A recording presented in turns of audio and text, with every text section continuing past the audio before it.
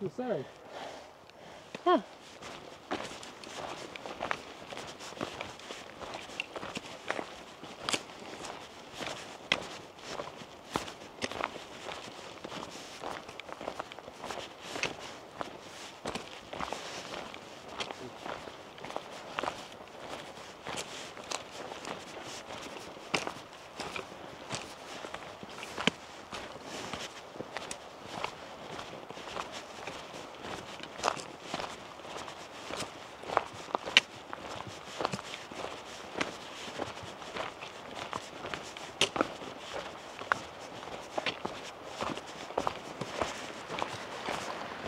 Look at the dogwood.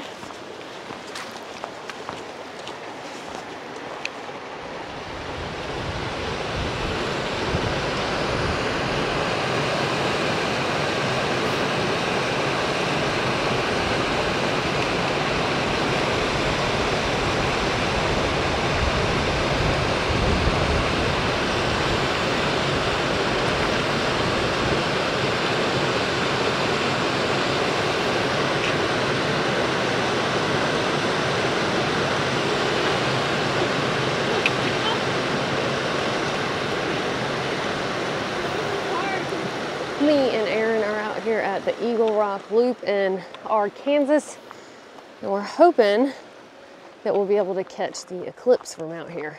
We're gonna be out here a few days, and then we're hoping that a couple of days before the eclipse, that night where we're aiming to camp, we should have service according to some comments in the app formerly known as Gut Hook, far out. I always forget the name of it. So we'll check when we get there and see what the cloud forecast is gonna do. And if it's gonna be hopefully clear, we'll stay here. And if not, we might have to bail out and head north somewhere where it will actually be clear, because we didn't come all this way not to see the eclipse.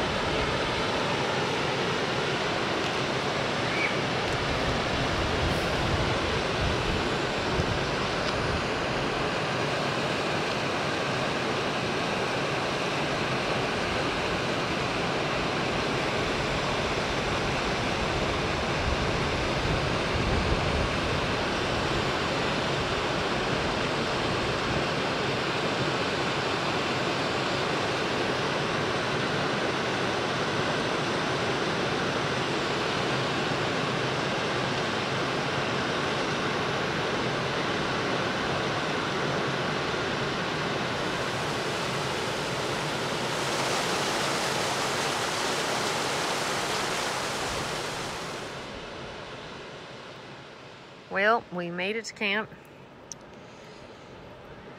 in the dark, but we didn't really night hike. Now we're about to set up next to the river. Oh, how I've missed my duplex.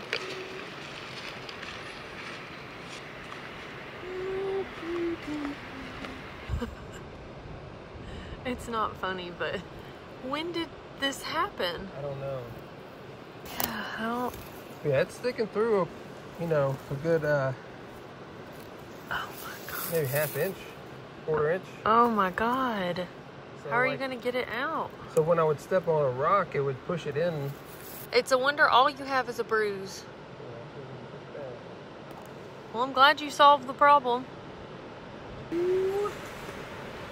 jacket and this hoodie thing. I don't even know how to be.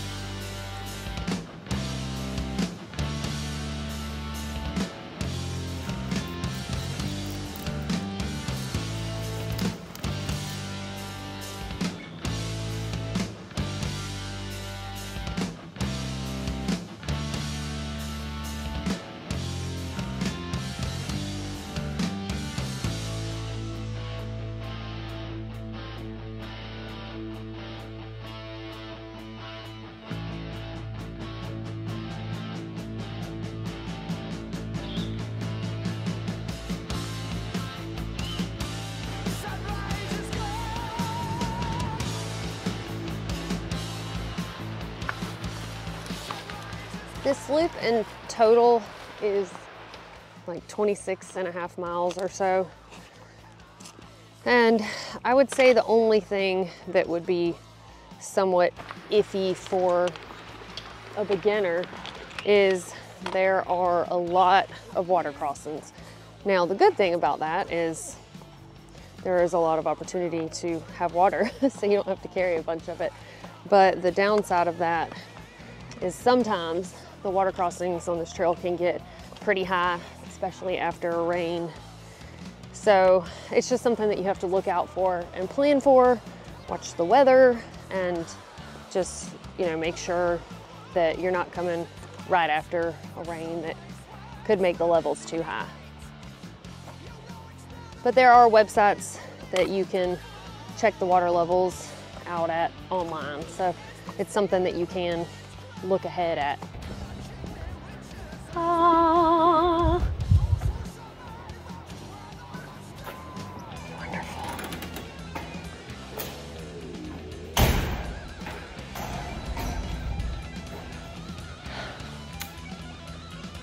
A commode with some sunshine.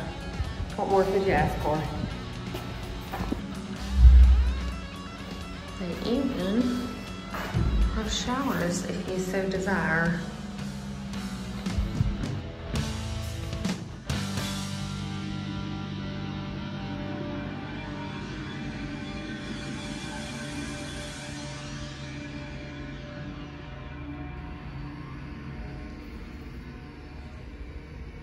I must say, if you're looking to hike this trail, spring, and specifically this year, early April, has been a beautiful time to do it.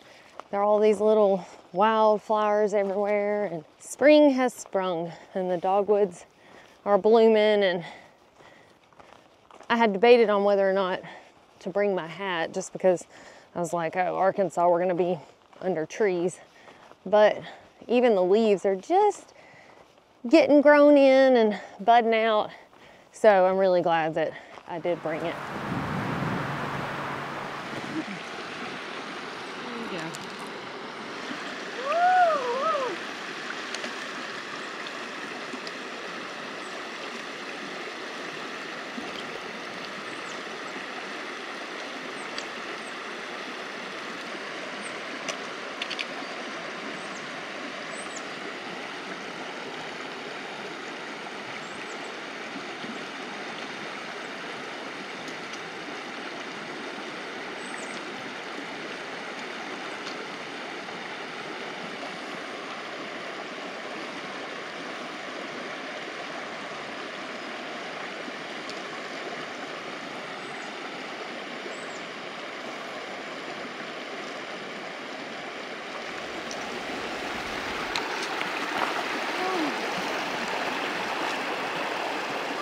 It feels good to be back out here. I mean, it did even the first day, but just kind of getting back in my groove and realizing like, okay, maybe nothing bad is hopefully gonna happen.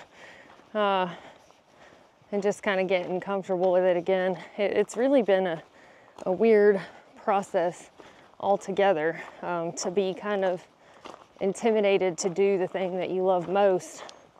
I wouldn't wish that on my worst enemy, but I think there's some nervousness, of course, because also being pregnant, my first time back, and just the array of things that I feel like probably most women fear or are concerned with when they're going through that.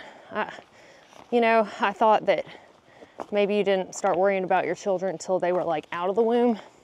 Not the case. It's like with that first test that's got 2 pink lines, the worrying kicks in. It's like that mom mode is immediately there.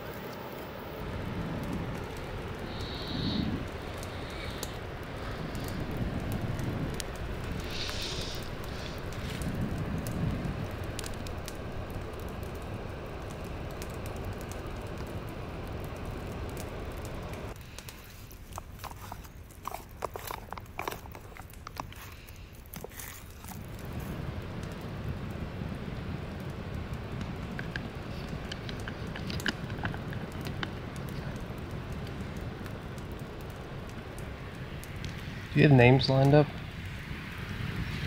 Yeah. So, it's a boy, Bratcher, and its middle name would be, or his middle name would be Rodney's middle name, which is Winfield, so it sounds very pretentious. Bratcher Winfield. And Bratcher is my papa's middle name, James Bratcher. I told my papa that I wanted to name a boy after him. But Cora May was his mother's name. So my great grandmother's name. And Rodney's grandmother is Cora, so that worked out. We just decided Cora May fit, so my daughter and my dog would have the same middle name. But won't know till it pops out what it is. So like, you can call it Nagleria now. What is that? It's a brain-eating parasite.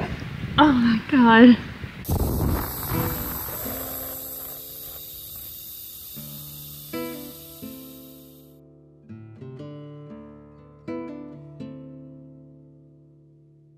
Sleeping in my duplex for the first time in forever was wonderful. It always feels like home sweet home, and I don't know, you can go day hiking and it's much better than not spending any time in nature, but there's something to be said for being out in nature and having everything that you need on your back, and I don't know, and just like sleeping in nature, it's your home. You're more one with it than if you go on day hikes. So I'm certainly not knocking day hiking, and I mean, that's what's been keeping me sane since August, when I ended up getting helicoptered off trail, and I've kind of been restricted to just day hiking since then.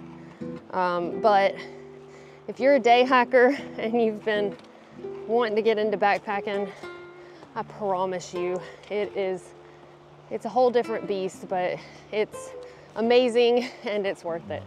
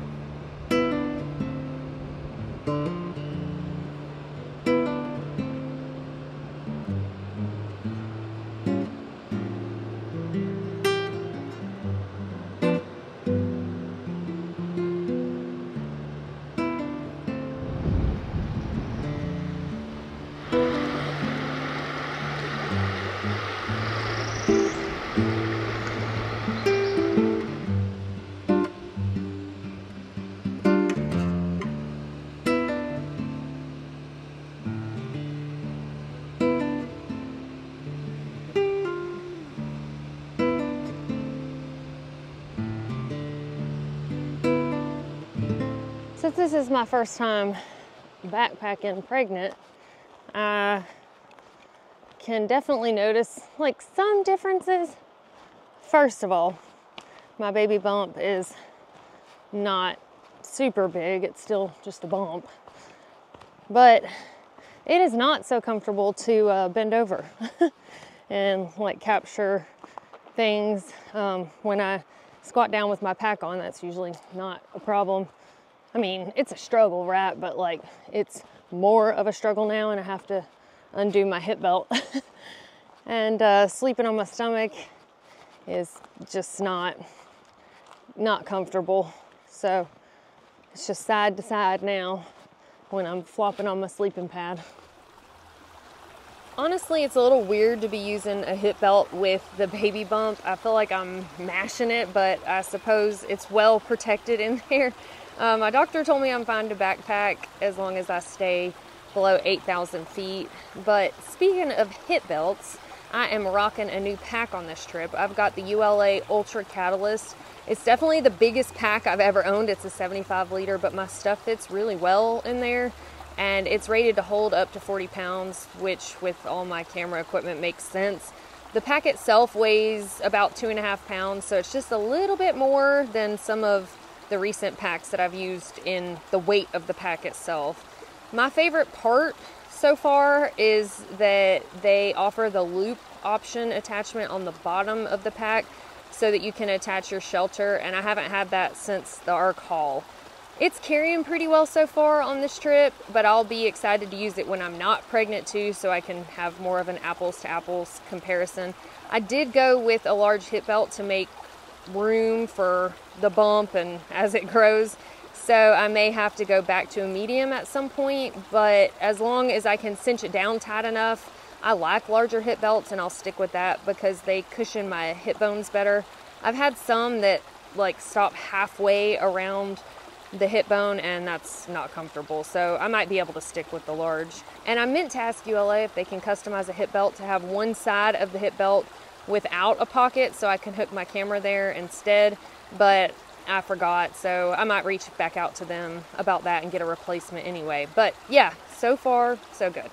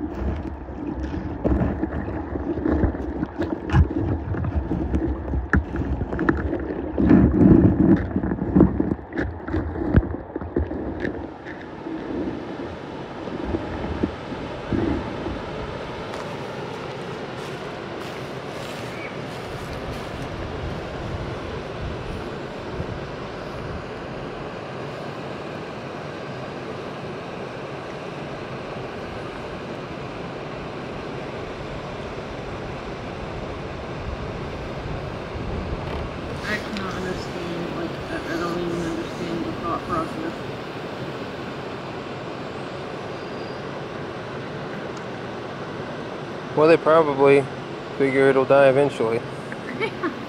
After it burns the whole Eagle Rock loop down.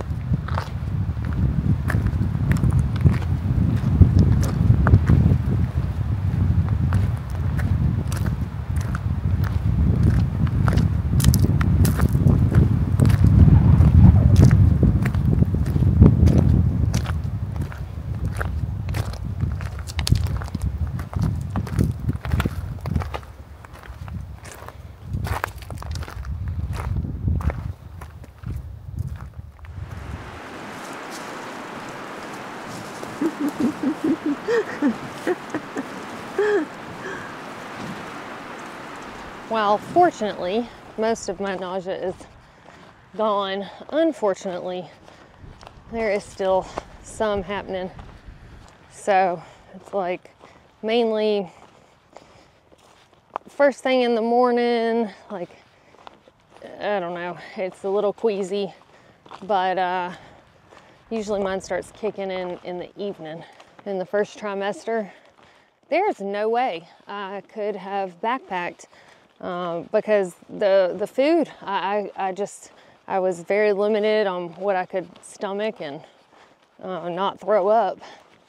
And I mean, I was still throwing up last week. I went to the movies with my stepdaughter and I had to let some exit into the popcorn bag while we were watching a movie. So, you know, it is fading out for the most part, which I am very grateful for. But any of y'all women who have gone backpacking in the first trimester while they're having extreme food aversions and nausea, props to you.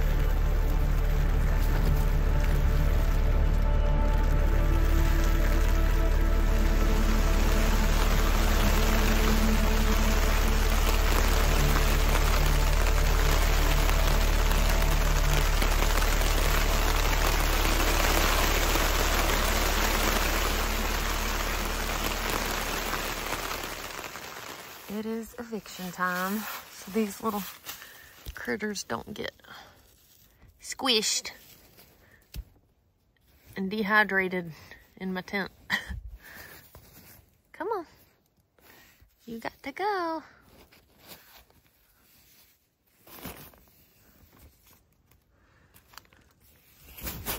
Teeny little flies, come on.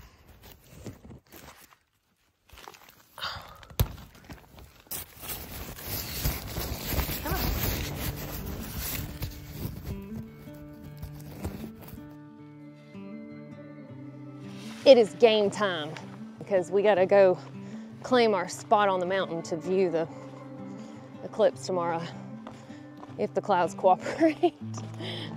We were thinking we might have to bail out, but it looks like from the predictions that really going anywhere else doesn't necessarily make sense.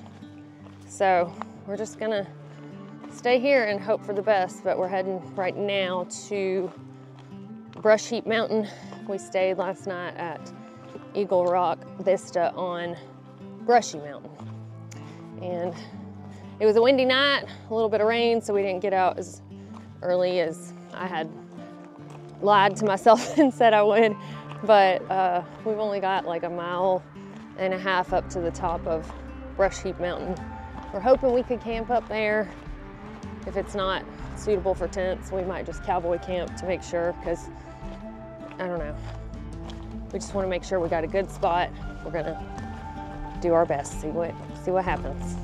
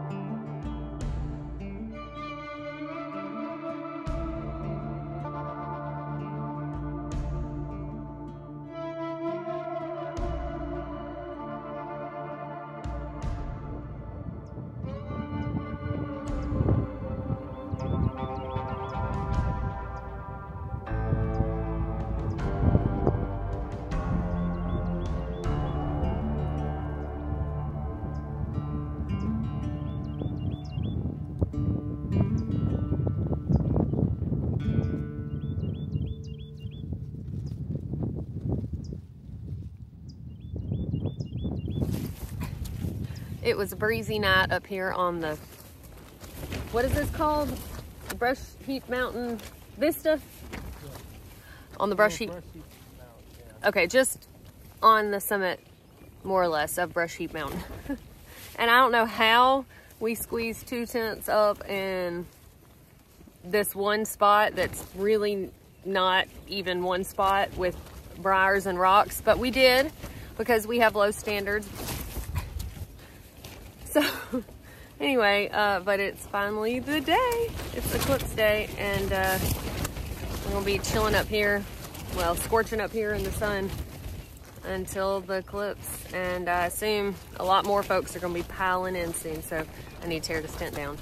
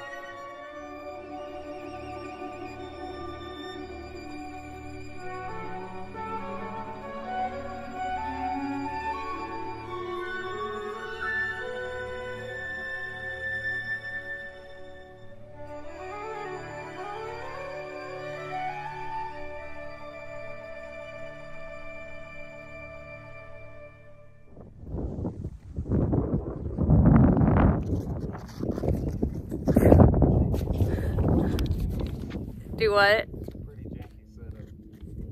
Well, it's better than no setup. Wow, you can see nothing with these on. You can see one thing. You can see the sun!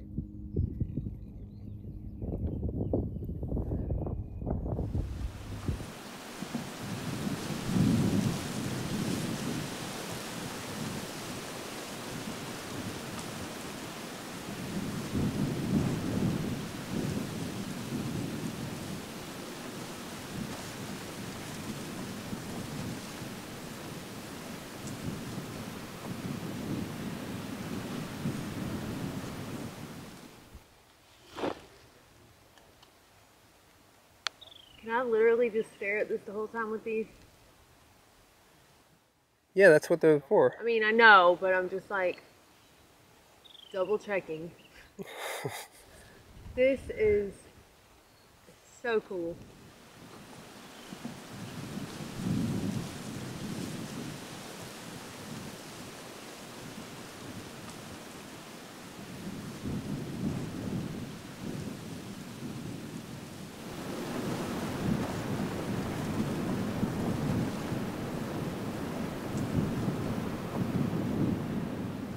Yeah, I've been looking anyway, but just very briefly.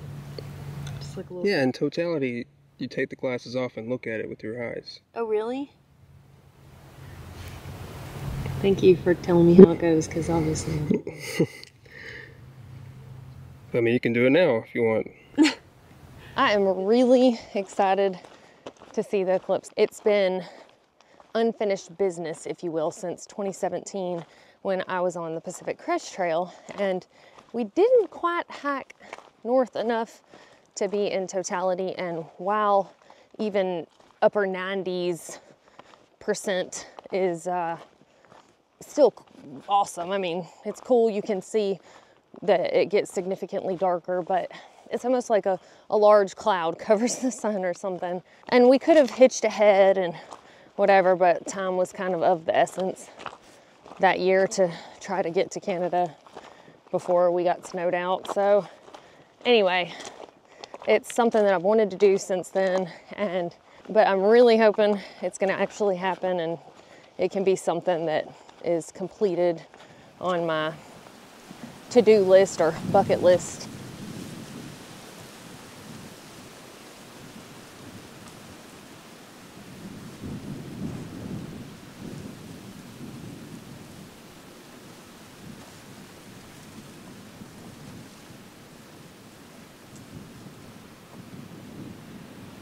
Driving all the way to Arkansas for the eclipse, and it's cloudy.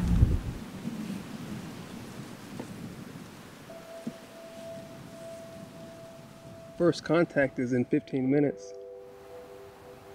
Is it really? Yeah. I don't think these clouds will be gone in 15 minutes.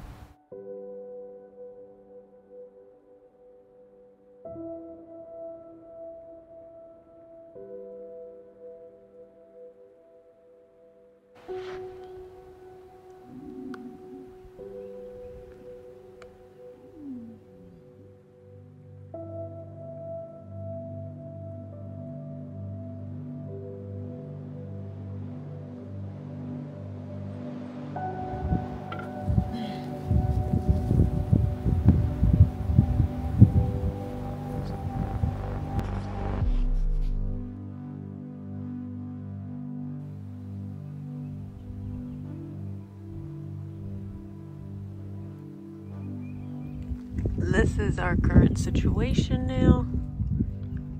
It has cleared up a whole lot. Oh, I think I see it.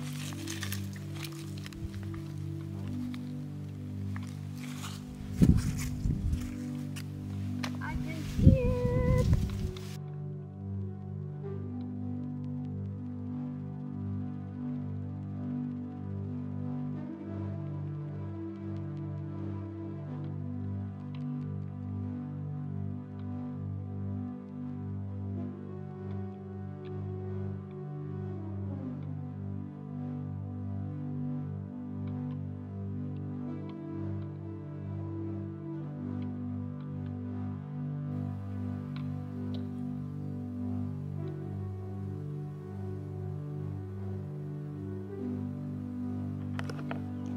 It looks like someone took a little nibble out of a cookie.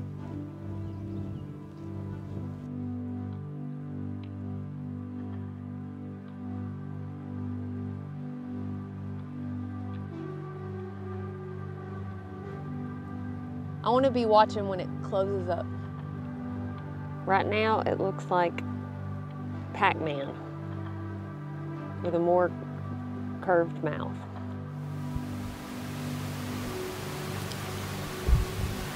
I can't deal with this. This is so exciting. I can't wait to see what it's going to look like. We'll just take a nap. Then you can just time travel. Yeah. Does it feel colder to you?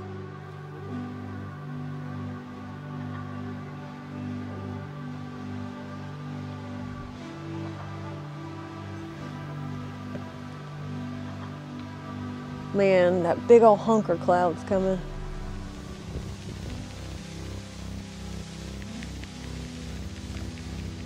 But it's noticeably darker out here now. Turn around, bright eyes, turn around. It looks like a toenail. They might start chirping like the bugs. Or like coyotes might start howling. Really? Yeah. I feel bad for... I hear an owl. Did you just hear that? I feel bad for telling you all this because... Why? Because it's 6 minutes away and you can just see it for yourself. Yeah, but I mean, if it happens, like, but I want to be paying attention. So I'm glad you can. Do you hear it? Mm-hmm. So it thinks that it's getting evening? Mm-hmm. It's dimmed out? Oh my God.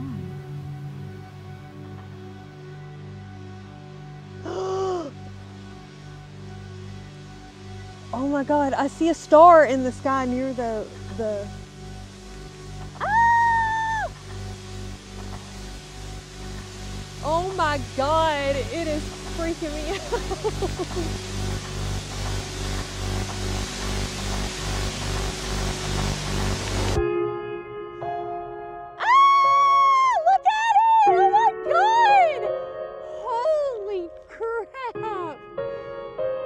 Oh my God, that gives me chill bumps. Oh, it makes me want to cry.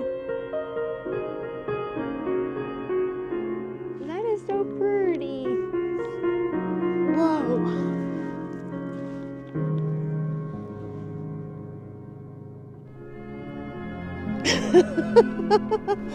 I can't deal with this. This is like blowing my, I have never seen something so freaking pretty. There's like a little star right there. And there's another one right there.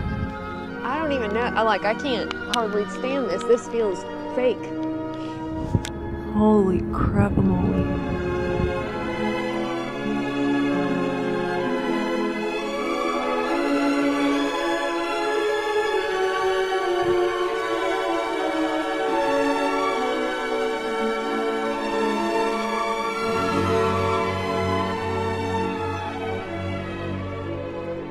Whoa. Whoa. Gotta put the glasses back on. Oh, it makes me sad that we can't see. I want to see that again like every time I ever can. That was, I don't know, that was amazing. Put it in reverse and do it again.